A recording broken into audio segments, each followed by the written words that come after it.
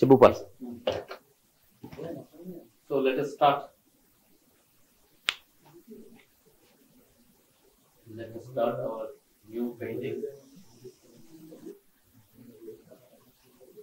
ఈరోజు ఎవరన్నా వస్తున్నారా? ఈరోజు మనకి I tried with 2 to 3 people. Okay. ఈరోజు కాన్ఫిడెంట్ గా భరణి గారు భరణి గారా జాయిన్ అవుతానని తెలియజేశారు. I think he is about to reach also. అచ్చా. మనం నెక్స్ట్ చేసే ఒక పెయింటింగ్ సిరీస్ కి నాకు ఐడియా వచ్చింది. ప్రతి వస్తువు చాలా మంది కలిసి తయారు చేస్తారు కదా, పెయింటింగ్ ఒకటి ఎక్స్క్లూజివ్ ఒక ఆర్టిస్ట్ ఎందుకు వేయాలి? So why can't be make a painting together. అట్లా ఎవరైనా వస్తే భరణి గారు వస్తే భరణి గారితో చేద్దాం పెయింటింగ్. అంటే యాక్సెప్ట్ చేస్తారా? ఒక పెయింట్ అనేది ఒక ఆర్ట్ అనేది ఓన్లీ ఒక ఆర్టిస్ట్ కి అంకితం కాదు, అదే inclusive everything for every human. అంతే. మరి యాక్సెప్ట్ చేస్తారా? He might enjoy. ఓకే సరే, అతను వస్తే last, otherwise will have a regular conversation. చూసి తీసుకెళ్ళి. Sure sure go ahead.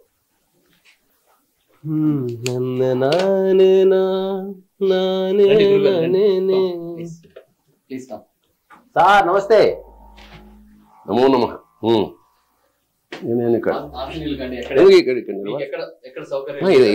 ఒక శుభం కౌగిలి.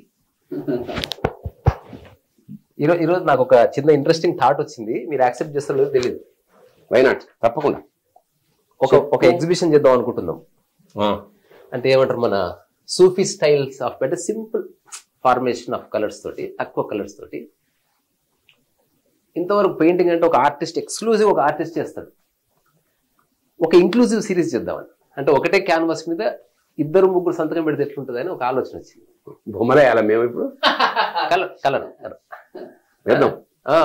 సో మీరు కూడా ఒక నేను make it a professional painting. అంటే ఏదో ఒక రోజు ఏదో గ్యాలరీలో ఎగ్జిబిట్ చేయబడుతుంది. So you are part of it. So Bharani garu కదిలే బొమ్మలా ఉండే స్క్రీన్ మీద ఒక యాజ్ యాక్టర్ కదిలే బొమ్మ, ఈ రోజు తనే ఒక బొమ్మ వేయబడతారు. సో నేను ఒక చిన్న థీమ్ వేస్తా. నా మైండ్ లో కొన్ని ఐడియాస్ ఉన్నాయి యాజ్ ఏ ప్రొఫెషనల్ పర్ఫార్మర్ గా, యాక్టర్ గా, రైటర్ గా. ఇప్పుడు మనకన్ని కలర్స్ తో ఇది ఫామ్ అవుతుంది. ఏం లేకున్నా కూడా it's a canvas white. So mark రుతుకో అనే ఒక గ్రేట్ ఆర్టిస్ట్ ఉత్త వైట్ క్యాన్వాస్ మీద బ్లాక్ వేసి ఎగ్జిబిషన్ చేశాడు. So that is his expression అన్నాడు. సో ఈ రంగు అనే దాని మీద అసలు మీ నుంచి ఆ ధార ఏదైనా చెప్పండి నాకు. అంతవరకు నేను స్కెచ్ డెవలప్ చేస్తాను. What is colour according to you? మన జీవితంలో కానీ, సాహిత్యంలో కానీ, వాట్ ఈస్ ఇట్? నేను ఫస్ట్ టైము రంగు అన్న క్రమంలో ఒక అద్భుతమైన ప్రాచీన జానపద సాహిత్యం, సూర్యుడి పుట్టినప్పటి నుంచి సూర్యాస్తమయం వరకు అసలు నాకు అంటే అన్ని రంగులు నిజంగా సూర్యుల్లో ఉంటాయా అనేది నేను ఊహించలేదు. పుట్టేటి భానుడా పున్న పువ్వు ఛాయ శ్రీ సూర్యనారాయణ, అది నేను ఒక లిరిక్ ఎంత గొప్ప అంటే ఒక సాహిత్యం ఇంత అబ్జర్వ్ అంటే కవి ఇంత అబ్జర్వ్ చేశాడా? చాలా అది అది అది ప్రాచీనం. దాన్ని జానపదం అంటాం కదా మనం. చెప్తూ ఫస్ట్ స్ట్రోక్ వెదురండి, అంతేనా? ఈ పర్టికులర్ కంపార్ట్మెంట్ ఉంది కదా, అక్కడే వేయాలా? అందులో మీ ఇష్టం, మీరు చెప్తూ ఉండండి. మీరు చెప్తూ అదే అది అది ఏమిటంటే ఇది మీ ఏరియా కింద ఆ గీతల మధ్యన ఫిల్ చేసేయండి. Let's fill it. ఇక్కడ ఉంది అదే రంగు, అదే రంగు అంటే మనం ఒక థీమ్ లో చేస్తున్నాం ఈరోజు. ఫిల్ చేసేయండి. అవునా? ఆ ఏరియా మొత్తం ఫిల్ చేయాలి. మీరేదో చెప్తుంది. అయితే ఏమిటంటే అలా సూర్యుడి పుట్టినప్పటి నుంచి సాయంత్రం దాకా అంటే కుంగేటి బానుడా కుంకుమ పూఛాయ. అచ్చా, అసలు అప్పుడు మధ్యాహ్న భానుడా మల్లె పువ్వు ఛాయ అన్నాడు. అది మనం చాలా మంది అనుభవించి ఉండము. కళ్ళు బ్రైట్గా ఉన్నాయని చెప్పి మనం కళ్ళు మూసుకున్నప్పుడు దాని రంగు మల్లెపువ్వు. అది కొంచెం కొంచెం తడి తడియా కొంచెం కొంచెం అంటే నేనేమంటే ఆ రంగు మంచిగా మంచిగా చిక్కగా వేసేయండి సార్. అవునా, మంచిగా దట్టంగా పూయండి. అయితే నేను శృంగార గంగావతరణం అనే కావ్యం రాస్తున్నప్పుడు అందులో రంగు రంగులైన ఊహలన్నీ ముసురు కొనంగా రంగు లేని గంగ మారే బంగారంగా అన్న పసుపు రాసుకున్నప్పుడు. అచ్చా, పసుపు వేసుకున్నప్పుడు చిక్కగా తీసుకోండి మంచిగా. అంటే మనకి అవసరమైతే భూపాల్ కారం అయినా సరే మనం కలర్స్ కొనుక్కొచ్చుకుందాం. మనకి ఇరానీ హోటల్లో ఛాయలు పల్సటి ఛాయలు అలవాటైపోయి అంటే ఒకప్పుడు మరి ఇళ్లలో చిక్కటి పాలు తాగడం అనేది ఒక ఒక ఒక లగ్జరీ, ఒక లగ్జరీ. చిక్కటి పాలు తాగడం నాకు ఇప్పటికీ జ్ఞాపకం. పొద్దున్నే మా అమ్మ పొయ్యి మీద కుంపటి మీద గిన్నె పెట్టి, మాకు ఇంట్లో గేదె ఉండేది, ఆ గేదె పాలు ఎంత చిక్కగా ఉండేవంటే బొట్టు పెట్టుకోవచ్చు అని ఉపమానం వాళ్ళు, అంత చిక్కగా. అయితే ఆ చిక్కదనం వల్ల వచ్చిన బాధ ఏమిటంటే దూడలు దానికి నేను లైన్ క్రాస్ అయిన బిడ్డ. పర్వాలేదు, ఏం కదా సార్. సార్ ఒక 2 చోట్లనే తప్పుకి స్కోప్ ఉంది సార్, లైఫ్ అండ్ పెయింటింగ్. ఓహో, వేరే ఎక్కడ తప్పుకి స్కోప్ లేదు. కాబట్టి మనం యథేచ్ఛగా, ఇంకోటి తెలుసా, ఏదైతే కాన్షియస్ గా ఒక తప్పు కమిట్ చేస్తామో దానికే మరో పేరు క్రియేటివిటీ. అయితే నేను ఒక మంచి క్రియేటివ్ తప్పు చేయాలని కోరుకుంటాం. చేయండి సార్.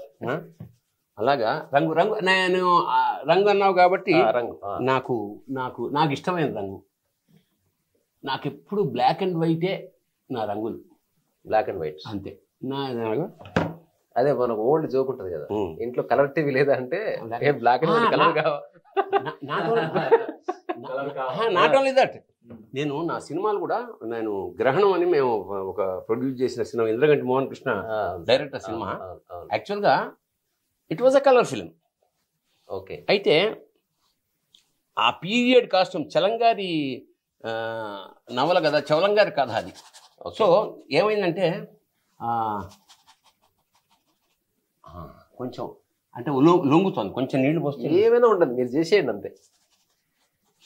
ఇది మిక్స్ చేసుకోండి, మిక్స్ చేసుకోండి.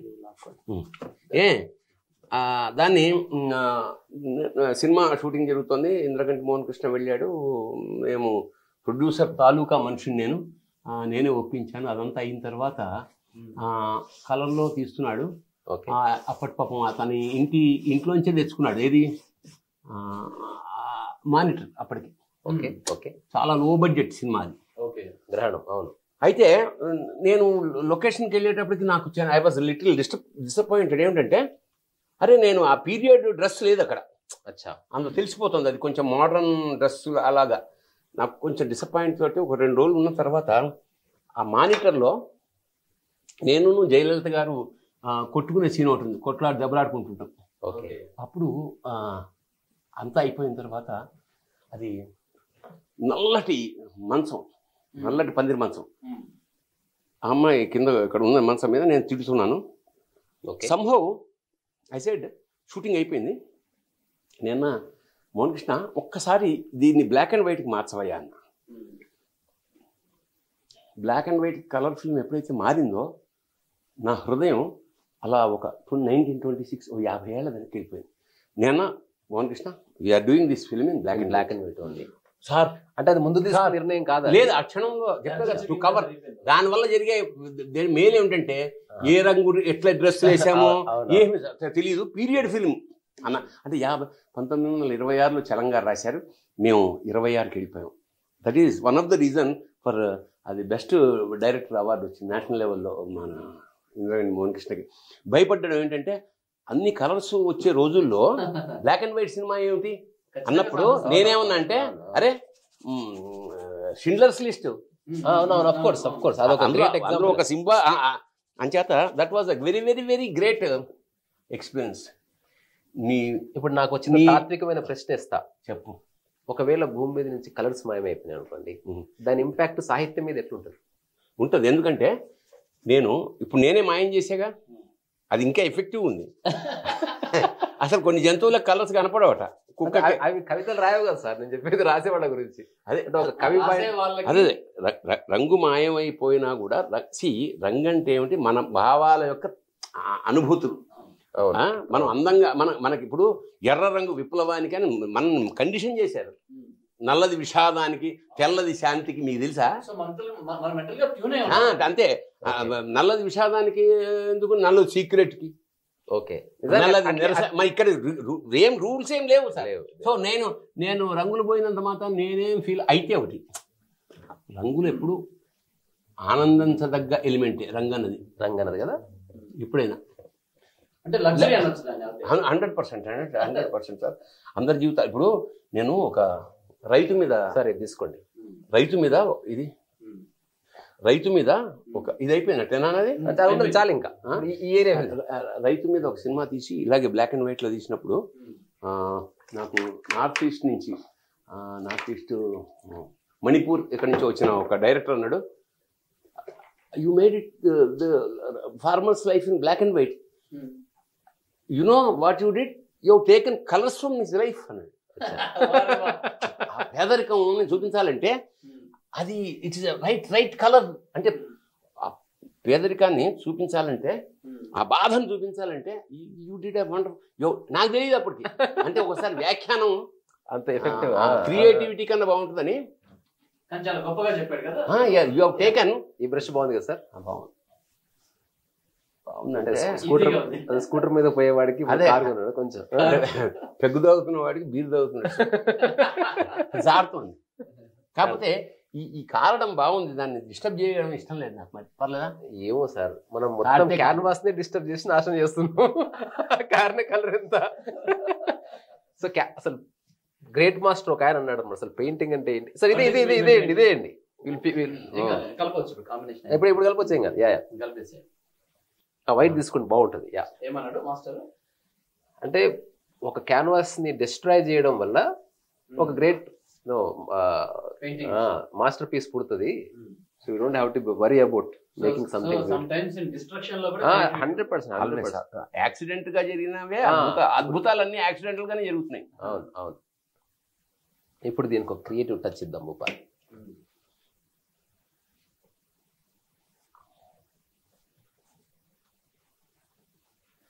సో రంగులకు సంబంధించి ఏదో ఒక మంచి పద్యం ఉందా?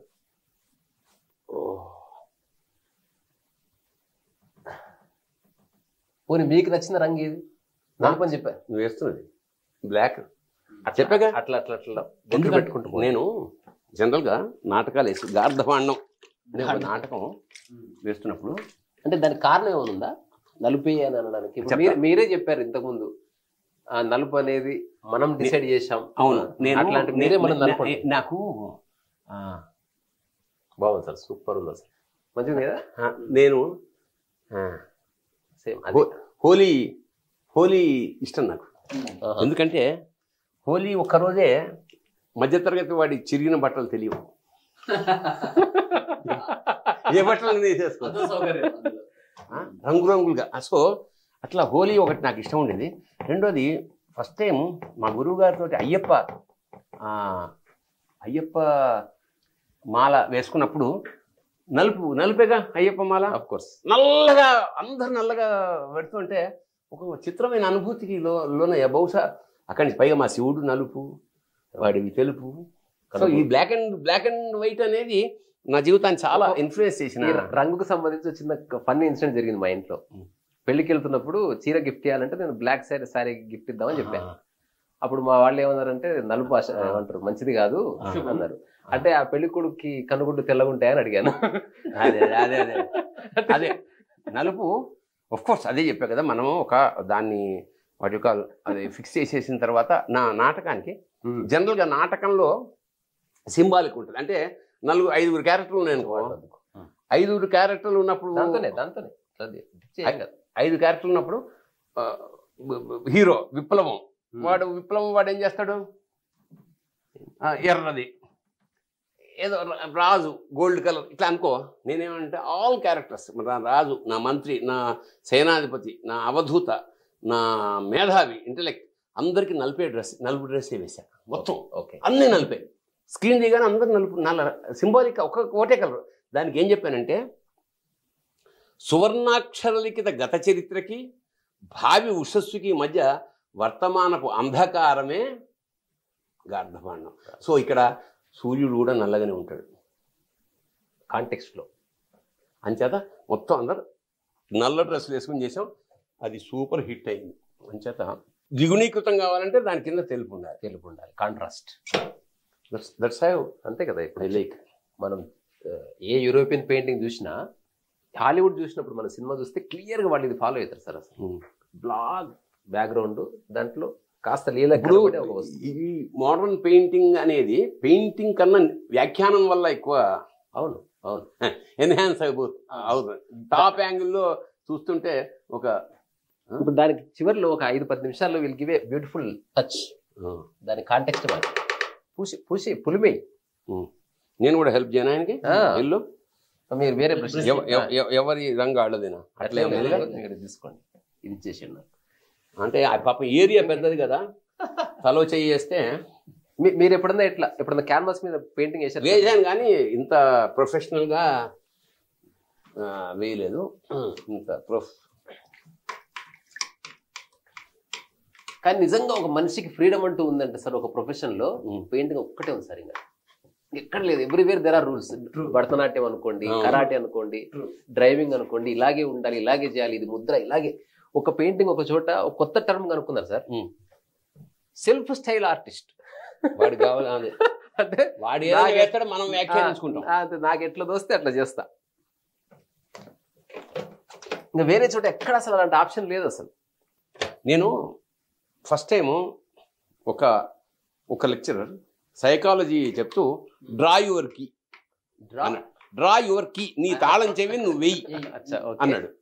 ఆయన పేరు ఫాదర్ నిమ్. మేము 45 మంది ఉన్నాం.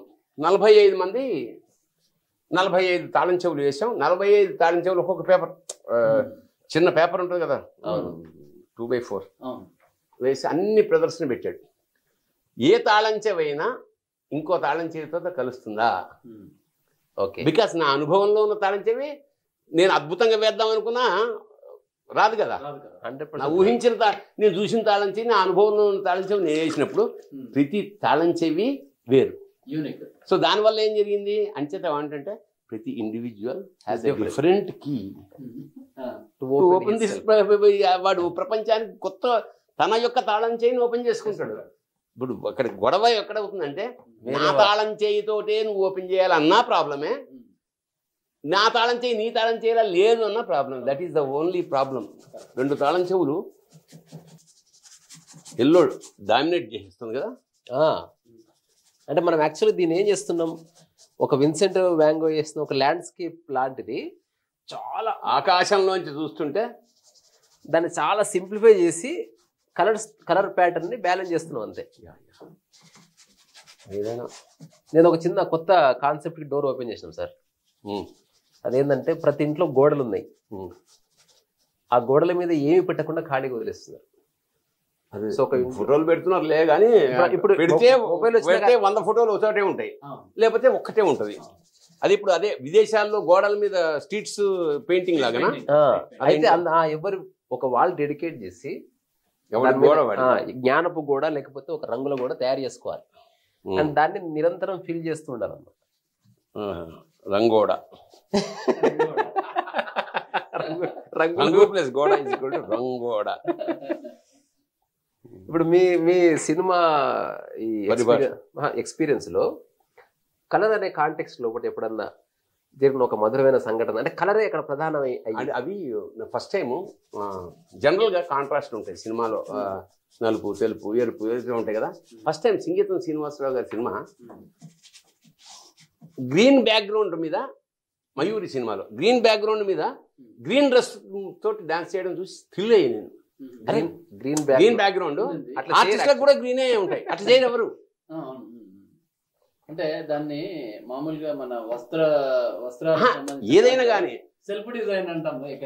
అది నేనేమంటే అసలు అట్లాగా ఎప్పుడు ఏ డైరెక్టర్ ఊహించలే.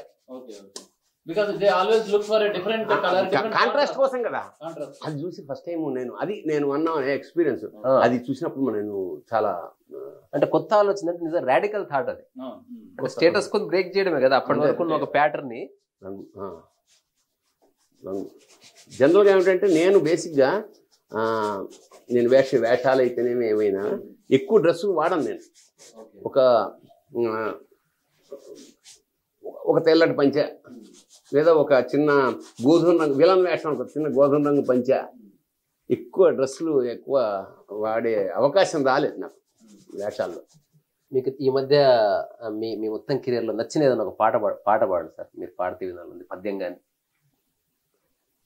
ఏదన్నా మీకు నచ్చింది. అంటే they are like painting and music అనేది. అది ఒక రిధం ఎలా ఉంటుందని. నిన్ను సేవించిన కల్గు మానవులకు వీటి వధూటి పటి ఘనకోటి శకటి కటి పటి తటి గంధే భవాటి పటి హరనటి హారకుటి సువర్ణముకుటి ప్రచ్చోటికా పేటికల్ కనదాంనాయ మహాతురంగ శివలింగ నీలకంఠేశ్వర. ఇది ఎర్రన రాసిన నీలకంఠేశ్వర శతకంలో ఒక పద్యం. దురదృష్టం ఏంటంటే నీలకంఠేశ్వర శతకం మనకు దొరకలేదు, ఈ ఒక పద్యమే దొరికింది. ఇందులో ఫస్ట్ లైను నిన్ను సేవిస్తే మానవులకు వీటి తాంబూలం వస్తుంది అన్నాడు. ఎంత సింబాలిక్ ఎక్స్ప్రెషన్ అంటే తాంబూలం రావడం ఏంటి? తాంబూలం ఇచ్చాడు ఎవడు కడుపు నిండా భోజనం ఉన్నవాడే కదా తాంబూలం వేసుకునేది. చేత నీకు ఫుల్ ఫ్లెడ్జ్డ్గా ఫుడ్ ఉంటుంది ఓకే అని చెప్పడానికి వీటి వధూటి అందమైన అమ్మాయి, ఘనకోటి శకటి వినలేదు ఇక్కడ ఉండి. వీటి అంటే తాంబూలం. అచ్చా ఓకే. విడియం అంటారే దాన్ని వీటి అంటారు. అచ్చా ఓకే. ఘనకోటి శకటి గంధేభవాటి ఏనుగులు గుర్రాలు రథాలు ఏంటి మెర్సిడెస్ బెంజులు ఆడీలు ఇంకా అవన్నీ. సువర్ణమకుటి బంగారు కిరీటం అంటే రాజ్యాధికారం. ప్రచ్చోటిగా పేటికల్ ఎక్కడో దాయబడ్డ ఐశ్వర్యం. సో నిన్ను సేవించిన కలుగు మానవులకు వీటి వధూటి పటి ఘనకోటి శకటి కటి పటి తటి. ఈ టైంలో ఎన్ని టీలు ఇచ్చిన వాడు ఎవడన్నా ఉన్నాడా మీకు?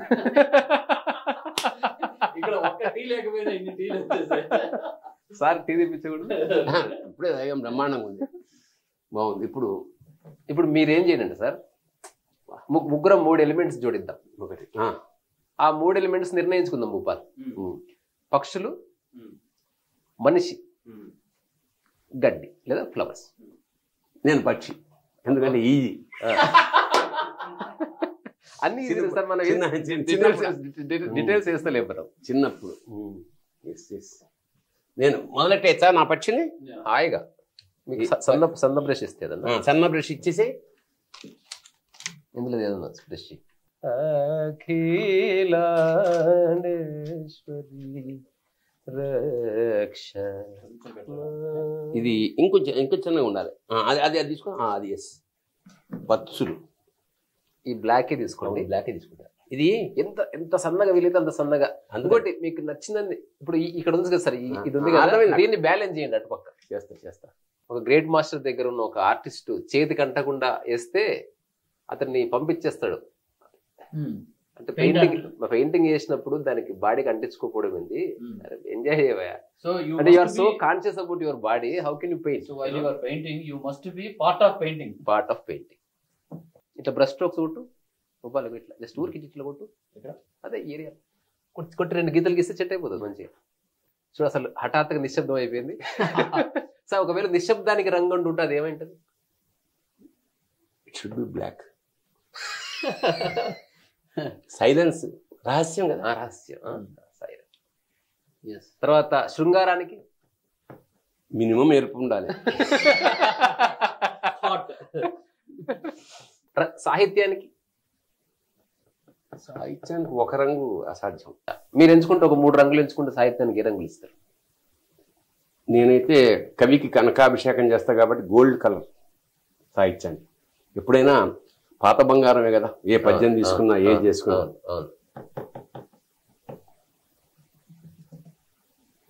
ఇంకా 2 కలర్ చెప్పలే మీరు.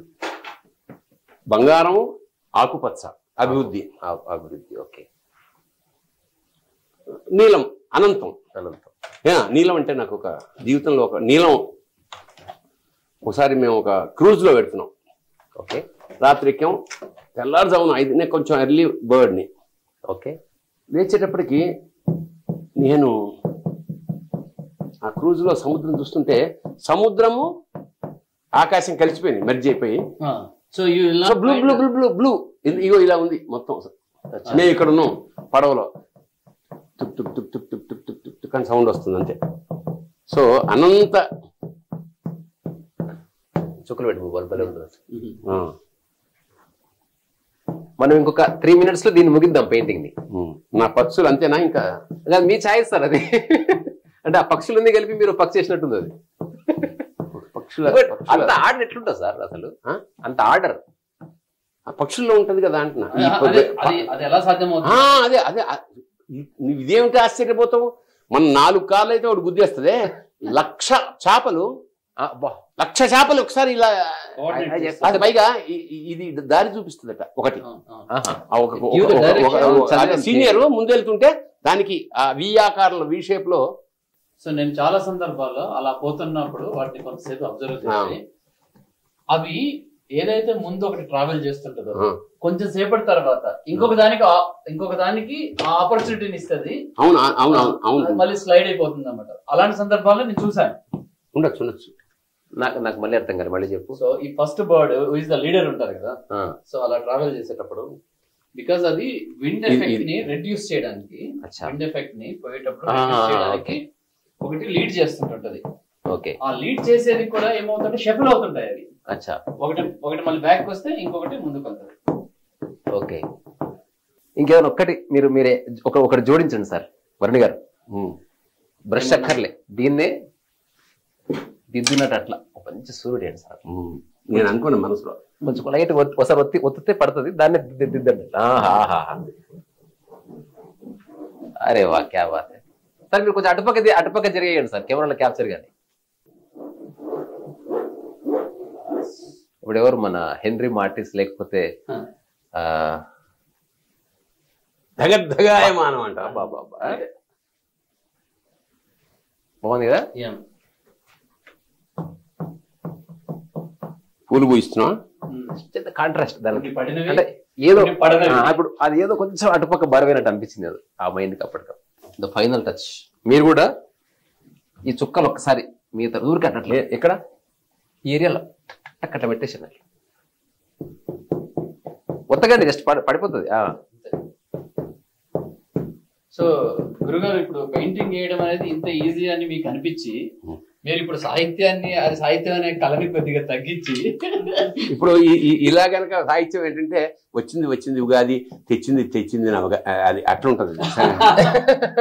వచ్చింది సంక్రాంతి, తెచ్చింది నవకాంతి అంటే ఈజీగా. ఇప్పుడు దురదృష్టం ఏంటంటే ప్రాసే సాహిత్యం అయిపోయింది. ప్రాస నుండి తీరాలి. సినిమా పాటలు ఏ పాటలను తీసుకోండి, ప్రాస లేకపోతే ఇక కవిగాడు. ఆ ప్రాస అలవోకగా ప్రాస అనేది ఇప్పుడు నువ్వు అన్నవే ఆ ఫ్లో. ఇప్పుడు పెయింటర్స్ ఇన్బిల్ట్ ఇప్పుడు ప్రాస పడచ్చు, ఎంత అలవోకగా పడాలి, ఒక పోతన పడ్డట్టు పడాలి. ఇంకా ఒక గొప్ప మునిపల్లి సుబ్రహ్మణ్య కవి అని ఒక కవి ఉన్నాడు. అతను రామాయణాన్ని ఎంత ఈజీగా చెప్పాడంటే, చేరి వినవే శౌరి చరితము గౌరి సుకుమారి గిరివర కుమారి వారి జాచుడంతటను శ్రీమీరి వేడ్కతో నయోధ్యకు గోరి పోబుదారిలో నృపవైరి అయిన పరశురాముడు కాలు మొగలు కరణి చాపధరుడై కాలరుద్రుడో ఎనగ పంక్తిరదుగేరి హరియదుట జేరిన్ల చెవీరాధి వీరుడని ఎరుంగక చేరి బెండు వంటి విల్లు నడుమకు 2 చేసి పెళ్ళు పొంగెదు కొండ నెనయ జెల్లు ఆవిలు దండి వైరులకు ముళ్ళు కడగండు మిగిలి దీని నెక్కు పెట్టిన గాని రాముడన అటగాకుండిన చంపుసునన రాముడతని కోదండముగొని ఎక్కిది దిగండ దిగముసొగరిదిగనిండ దిగిచి భార్గవుడనినగాండ హతజరను చేసి నృపకాండాభి రాముడనౌదునన్న పుండరీకలోచనుండి తండని పూర్వకాల సంస్కృతి బొడమి బొగడి బండన ప్రచండ మండితుండవజాండాధిపతికి అవ్యయుడవనెను ఈశ శరణు శరణు దురిత వినాశహరణ శరణు సుజన క్లేశహరణ శరణు జయ జయ శ్రీరామ శరణు శరణు నే చేసినట్టి పుణ్యమెల్ల నీకు మహాసుఖమున వసగునాడ ననుకుపజేసి బ్రోవు మన పరశురామునకు సీతావిభుడు ప్రసన్నుడై పలికె వాసి నీ మనంబునను తలపోసి వరముగోరు నిను కృపజేసి నానన్న భూగులుడు భాసిల్లుచు నీదు పదరజోలేశమునకు ఏ వరంబు సమమఖిలేశ భక్తి నిమ్మని కృతార్థునిగా జేసి జనియ శ్రీరామచంద్రుడయోధ్యకు చేరి. ఇట్లాంటి అద్భుత సాహిత్యం రాసిన వాళ్ళని ఎందరో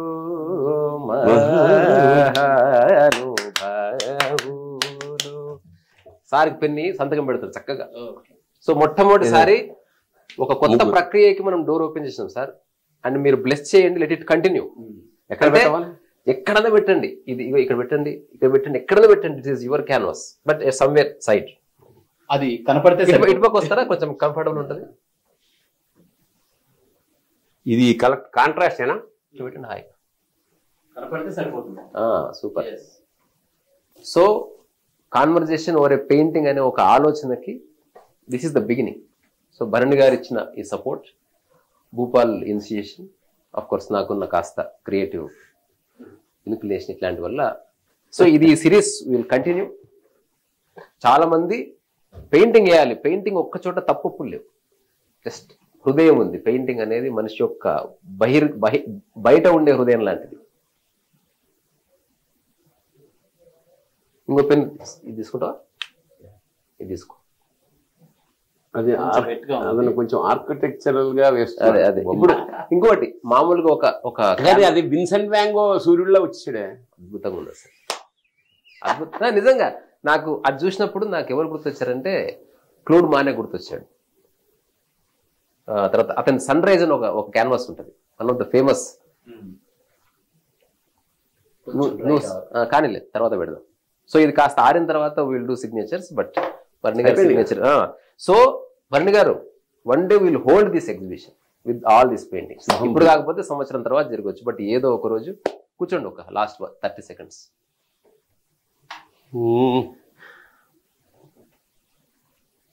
ఏమిటంటే మా తమ్ముడు పోయిటరీ రాస్తుండేవాడు, ఢిల్లీలో ఉన్నాడు చాలా కాలం. అదేమిట్రా ఈ మధ్య ఏం రాయట్లేదు, చాలా ఏళ్ల నుంచి అన్న. కుదరట్లేదు అన్నాడు. కుదరట్లేదంటే బతకట్లేదని అర్థం రా. ఎందుకంటే మళ్ళీ చెట్టు ఉంది అనుకో, దానికి పువ్వులు పూయాలంతే. ఓకే, గమ్మత్తు ఏమిటంటే పూల వల్ల అది మళ్ళీ చెట్టు అని తెలుస్తుంది. చెట్టు ఎలా తెలుస్తుంది? పూత వల్ల. ఇది మల్లె పూలు, మందారం పూల వల్లే కదా చెట్టుకి ప్రాశస్త్యం ఉండేది, అసలు గుర్తింపు. అదే లేకపోతే ఇంక జీవితం dry. So there should be colours, there should be poetry, there should be music. లలిత కళలు అనేవి మనిషిగా చేయడానికి ఉద్భవించినవి. సో దురదృష్టవశాత్తు ఇవాళ కళ ఎక్కడైతే కళారహితంగా ఉంటుందో ఇంకక్కడ దుర్మార్గమే రాజ్యం చేస్తూ ఉంటుంది. ఇవాళ అంటే ఒక్కటే రంగు కనిపిస్తుంది గ్రాడ్యువల్గా, బ్లడ్. సో మనం మెల్లిగా జీవితం నుంచి ఆ రెడ్ తొలగించేసి, ప్రతి ఇంట్లో ఉన్న ఖాళీ గోడలన్నీ రంగులమయం కావాలని మీరు అనుకోండి, నేను కూడా అనుకుంటున్నా అంతే. మీరు కూడా ఏమిటంటే ఒక గోడని, ఇందాక మా వాడు చెప్పినట్టు, ఒక గోడని పసిపిల్లలకి ఇచ్చేయండి. చిన్నప్పుడు అప్పుడు యాక్చువల్గా పిల్లలు బొమ్మలు వేస్తూ, బాపు గారు బొమ్మలు వేస్తూ ఉంటే వాళ్ళ నాన్న తిట్టకుండా బొగ్గులు అందించేవాడు బాబా ఆ గోడకి. అందువల్ల అంత గొప్పవాడయ్యాడు. సో మన వాళ్ళు ఆ గోడ తగలేస్తున్నాం అనుకోకుండా గోడని ఇంత బాగు చేస్తున్నాం అన్న దృష్టితో కనుక ఒక గోడ, దానికి రంగోడ అని ఇప్పుడే మేము పేరు అలాగే ఒక గోడని, మీకు అక్కర్లేని గోడని తర్వాత అది కావలసిన గోడగా మారుతుంది, అది ఒక గొప్ప గోడగా ఉండిపోద్ది. సో ముగించే ముందు చూస్తున్న మీలో అందరిలో ఉన్న క్రియేటివిటీకి, భరణి గారిలో ఉన్న క్రియేటివిటీకి, మా భూపాల్ అట్లాగే ప్రపంచంలో ఉన్న అందరి క్రియేటివిటీకి ఇక్కడి నుంచే మేము శిరస్సు వంచి నమస్కారం చేస్తున్నాం. దయచేసి యాక్సెప్ట్ చేయండి. Thank you so much. Thank you. ఇది నాకు ఇచ్చిన గిఫ్ట్. ఇది iview ఛానల్. దీన్ని అంటే వివిధ రకాలైన కార్యక్రమాలు ఇందులో ఉంటుంటాయి కాబట్టి దీన్ని షేర్ చేయండి, సబ్స్క్రైబ్ చేయండి, ఇందాక చెప్పినట్టు బెల్ అని కూడా కొట్టండి. Thank you so much.